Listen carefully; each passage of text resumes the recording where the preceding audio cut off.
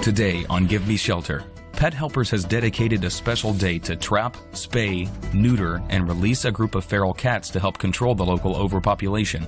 Can Dee Dee trap 2 fertile males from a colony before the day ends? You could get a claw in you. There's no question about that.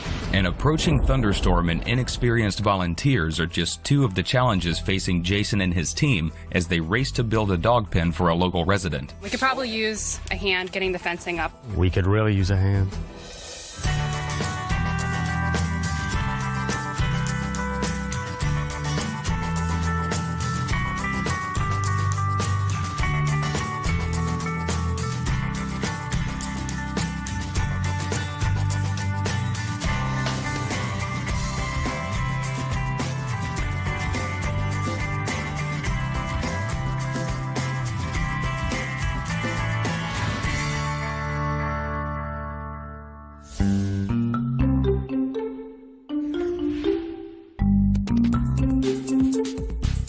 Dr. McKim and her staff are dedicating the day to spaying and neutering over 30 feral cats brought in by volunteers around the community to help decrease the local overpopulation. We have a very active community. They're called TNR, which stands for Trap, Neuter, and Release. It's an alternative to the former program of Trap and Euthanize. We have days like this to kind of get everybody in the TNR community a little bit enthusiastic.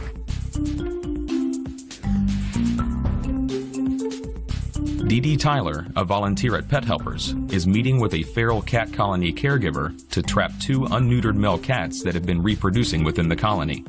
Hey, Dee Dee. Hey, how are you, Liz? Glad we could make this happen for these kitties tonight, hopefully. Hopefully we'll have some luck. I've been volunteering at Pet Helpers now for almost 7 years. Pet Helpers is how I spend my free time, pretty much. It's how I give back to the community as well. That one right there, he's my man. He's going to be, he's the one I'm after, really. And then this guy right here, this gray and white one, he's also one that I want too, because I know he's not fixed. People don't realize it, how many cats are out there. So what we're all about is trying to reduce those numbers and help these guys live a decent life out there. So what we're going to do is we're going to go and trap the cats that I know that need to be fixed. We're going to bring them into the clinic. They will be set up for surgery, for spaying or neutering, and have their vaccinations given to them, as well as a microchip. We don't believe in euthanizing feral cats because we believe that they are happy, just as happy living out their lives outside. As long as they're not bothering anybody, we feel like they deserve to live too. Okay.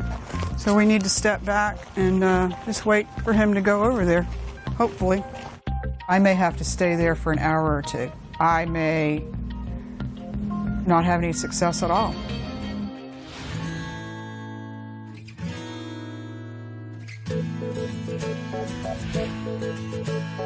Unchained Charleston is a program that 3 of us at Pet Helpers started about a year ago. And what we found is that people in our community love their dogs, but a lot of times they can't have their dogs inside. The dog being on a chain can make that dog very protective, very aggressive. So what we wanted to do was build the dogs a fence that they could run around in, and it decreases their aggression and it brings the family closer to the dog. Kendra heard about our program and she filled out our questionnaire. You have to own your property. You have to agree to get your animals spayed and neutered. She loved her dog and she wanted a better life for her dog. They took Moscata to a friend's house just because it's so hot and rainy and stuff. And she's usually tied up over there, whereas she was wandering and ending up down at the beach with the rest of the tribe of dogs. When not tethered, she roams around the neighborhood, which is, everybody's friendly, but it's not safe. Too many cars. I'm going to get you to give me a hand doing something real quick, if you don't mind, sir. And actually, can I borrow you too, Jess? Just for 1 second. So basically what I need to do is I need to get as level of an eye across the middle poles. And then when you mark, just mark right at the bottom of it. It's always frustrating when you're trying to figure something out and help someone else figure it out at the same time. None of us are professionals when it comes to building fences. Starting off from scratch, it can take longer. The team is making progress despite the hot summer heat, but Jason is still missing a handful of his lead volunteers. I wish Kristen was here because we really needed her between like just handing out materials, getting the water to the holes, you know, important things. Yeah, well, I knew she said she didn't know if she could make it to this build, but I know she's going to use some future builds too. So, all right. Yeah. Kristen should have been here a while ago. She's never missed a fence build. If she misses this one, it's going to be very strange. I'm running a little late today, and I have some news for Jason that I'm kind of nervous about telling him about. And I probably should have told him before this fence build, but I didn't. But now I'm late, and so now I have to explain to him why I was late. So I'm really hoping he doesn't freak out. Where are you? You need to come here. We need you here, not there.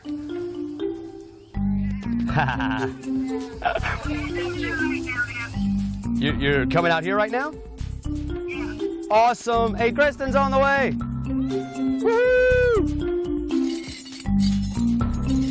I'll be here at, when, 11? I need to talk with him. He is taking the MCAT in 2 weeks, so Oh, he's got to study. he needs to study. But if we're really far behind, he said he'd come out and help out a little more too. Yeah, well, we might want to call in reinforcements.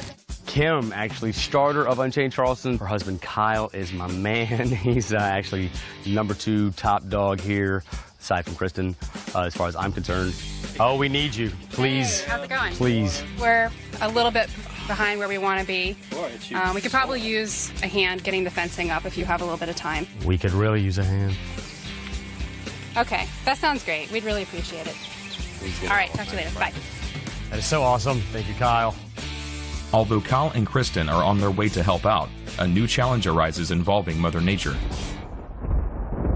It's looking like it might rain right now, and that's okay if it's just sprinkling a little bit or raining a bit. But when we put the Quikrete in, we want to make sure that that's going to dry and set pretty well before we let the dogs in, because if they come in and the Quikrete is still wet, they can still dig out. I'm going to have to rush all the bags of concrete back into the van and then come and work on Sunday.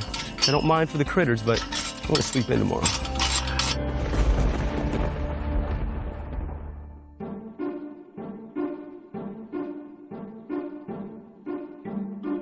I'm waiting for this cat to figure out whether it's going to go under my trap, anticipating, hoping that it will, but not sure if it will. Here he comes. All right, here he comes. Once he goes under there, I'm going to cover this trap. I'm going to pull it, and I'm going to cover the trap so it calms him down, and then I'll move him out. Okay. And he's going. So he's nice and hunkered down in there. And I'm going to get ready to pull right now.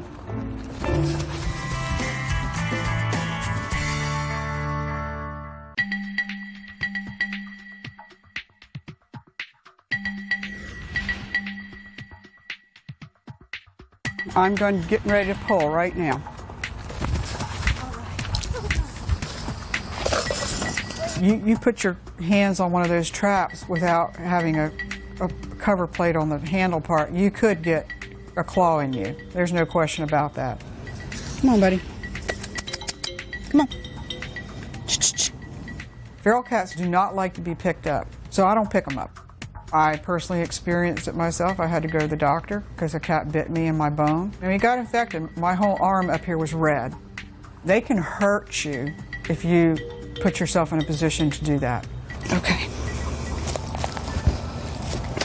All right, so he's done. After a safe and successful trapping, Dee Dee has one cat down and one more to go. All right.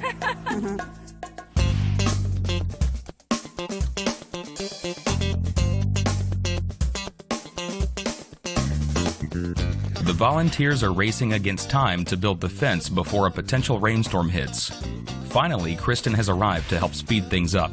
Thank God Kristen's here. It's been long enough. We need her. She's our queen bee, and we need her by our side. So where have you been? You're late. Hey, I'm sorry I'm late, buddy, but I got some news. This is my last day with Pet Helpers. I took another job at another shelter in the area. Sucks. Kristen's gone. Kristen actually got me started at Pet Helpers. I won't know what to do while she's gone. It is kind of sad for both of us because we work so closely together, and we're not going to get to see each other every day, and so that is a sad part for us.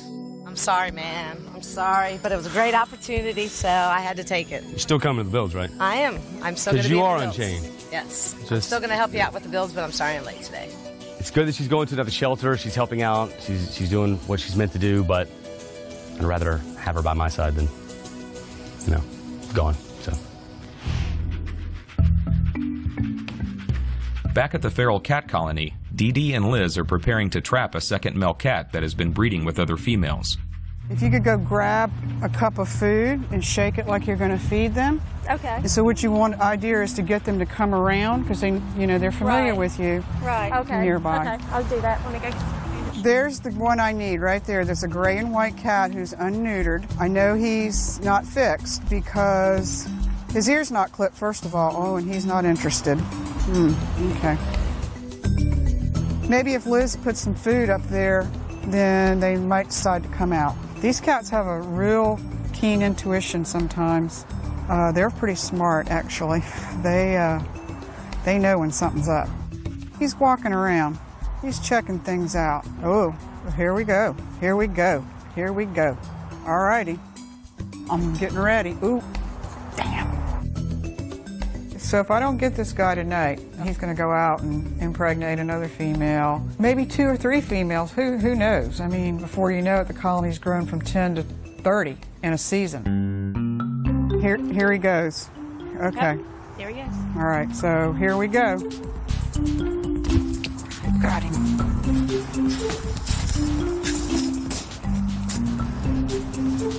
Come on, buddy. Go ahead. There we go.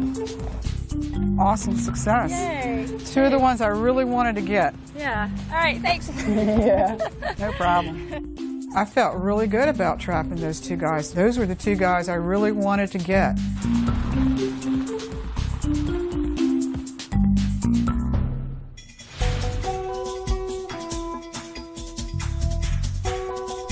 Kim has returned from picking up her husband, Kyle. Having an experienced volunteer on site will be essential to helping the new volunteers finish the job. Thank goodness Kyle showed up. So now we're ready to rock and roll. Kim, Kyle, and Jason are really the staff that have been on all the fence builds since we started a year ago. And it's really going to be difficult with these newcomers, it being their first fence build. So we really have to come together as a team, and the direction has to be very clear.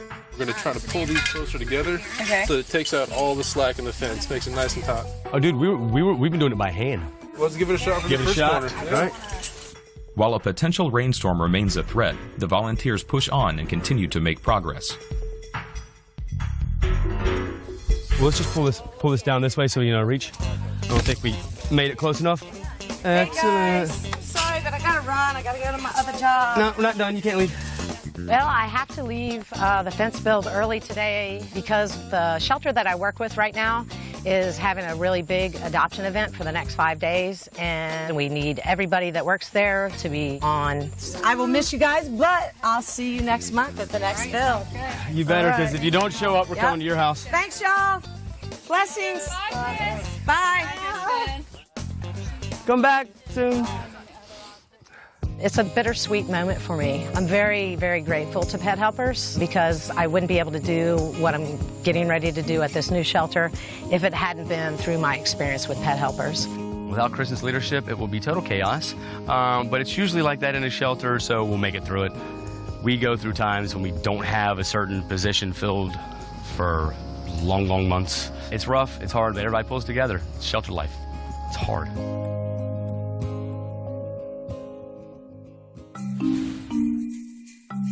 Dee Dee is on her way back to the clinic to drop off the 2 male feral cats.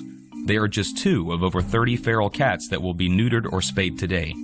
If they have fleas, they'll get treated for fleas. If they have worms, they'll probably both get treated for that. They'll get a distemper and a rabies shots, and they'll get a microchip, and then they will also get an ear tip, which denotes that the visual of that cat's head, you can actually tell he's already been fixed. As with any surgery, whether it be animals or humans, there's always a risk. They could die. They could not come out of the surgery. They could have something going on that we don't really know about. Thinking on the positive side, but they'll be okay.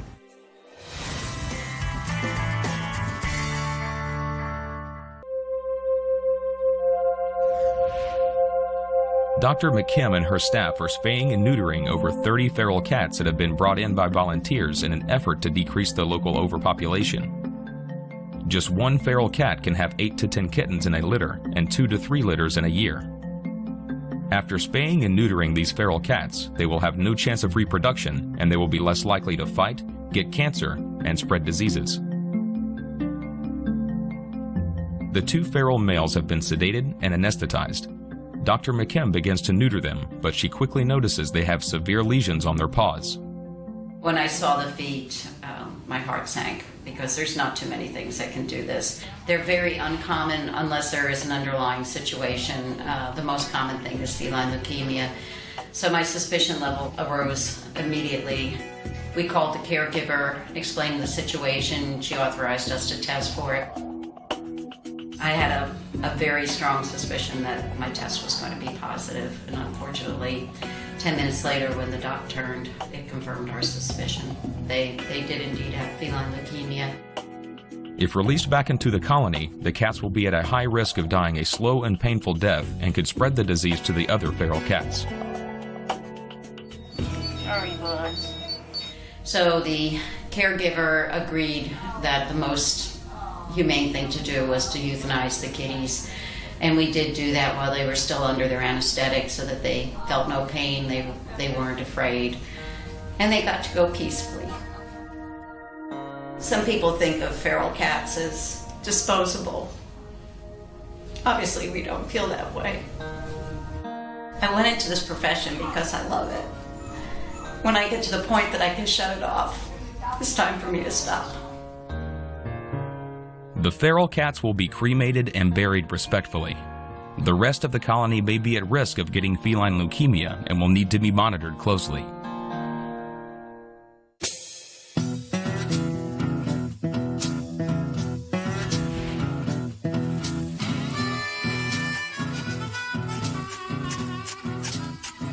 Y'all watch out, that could shoot into an eye. Oh, nice. Hey, we can still use our socket. The beach is over there. Every fence build is unique, and you have to be sure that the dog will be contained within this unit. And now I personally have to test it myself, because you just never know. All right, try this side. That didn't really work. Thanks for being the guinea pig, Jason. That's what I'm here for. I'm here for you. All right, bows and bowettes, I think we're done. Woo! Fence in! Oh! Team! That's a fence done fast, about as fast as all of our volunteers have done, and most of you guys are newbies, so go team! Woo! Kendra's not home, so we're gonna wait for Miss Scott to get home, send the rest of the crew back off to wherever they need to go. I'm gonna hang out, wait for Kendra and the dog to get back, and then we can introduce her to her new habitat. Now please, everyone go home and bathe, because y'all all stink.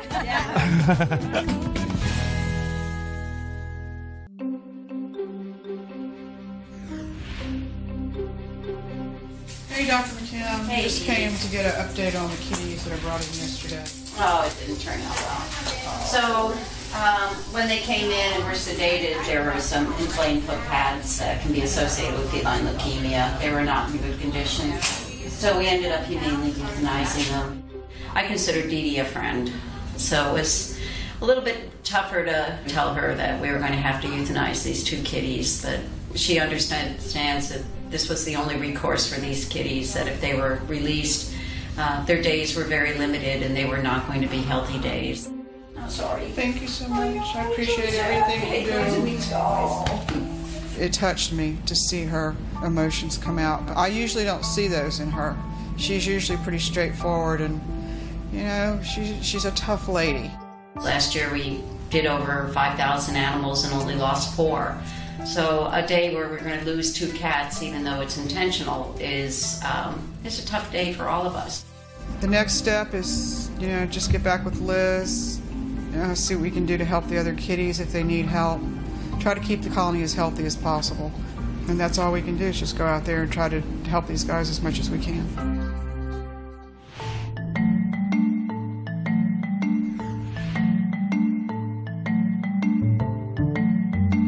Miss Scott was brought back by Kendra's brother, and got to hang out in a new place. Where's you? Go, go, go, go.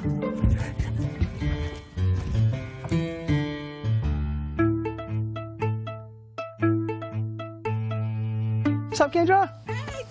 Wow, this is so amazing. I think your baby likes it. You. Yeah, absolutely. No, thank you. Hi, Moscato. It's your mama, baby. Hey, girl, you got a nice home here now. I'm jealous now. You nice. She loves it. She's so excited. I don't think she expected the fence to be this big. Surprise, surprise. You happy? Yeah, I'm happy too. That's awesome. That is so awesome. It's amazing. I like it. I love it. And I know Moscato love it too. Y'all did a good job. Excellent. All volunteers, all out of love. It's pretty big. That's enough room for her to run around. It surely is. Yeah. Ah, just in time. It's raining, and we're done. Perfect. Well, Jason, I appreciate you and Pet Helpers bringing Moscato this beautiful home here. Unchained Charleston strikes again. Y'all did a fabulous job. Well, you rock. I'm gonna come back to see your baby very soon, but I have to go home. All It's right. my dinner time. I know that's right. Thank you. Love you too. Bye. Bye. Bye, baby. I'm out. You in. I'm out. You in. I'm out. You in. You're always surprised when it's a volunteer group effort. Nobody's getting paid. Everybody's just coming out to do a good thing. And good thing happened.